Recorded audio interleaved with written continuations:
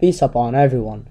Hi, I'm a gamer from the Islamic gaming community, and I came here with a message to Infinity Ward Studio. Dear Infinity Ward Studio, I'm a huge fan of your games, especially Call of Duty, Modern Warfare 1, Modern Warfare 2, and Call of Duty, Modern Warfare 3. To be honest, I did enjoy all of your games. They were fun to play. However, I did really got disappointed in you. I've got disappointed because you insulted my religion, my traditions, my culture, and last but not least, our Prophet Muhammad, the Messenger, and Allah. What you basically did is the following. In Modern Warfare 2, on the multiplayer map Favela, there is a bathroom in the map. Now, the deal is, on the bathroom there is a picture, and in that picture there is a frame, and in that frame there is a quote from the Prophet Muhammad that says, Allah is beautiful and he loves beauty.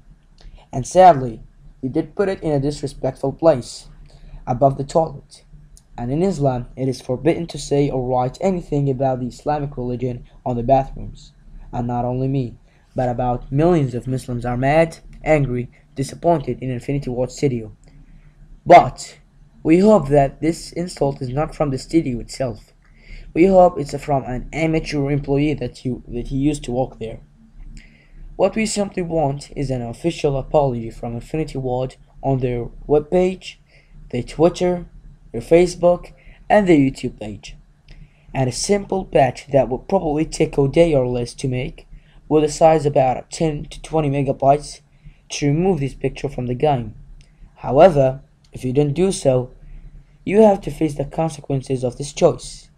And we, the Islamic gaming community, are going to boycott your upcoming products.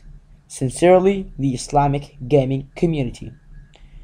We hope not to get it this far, because what we really want is respect, and respect is everything. Peace out.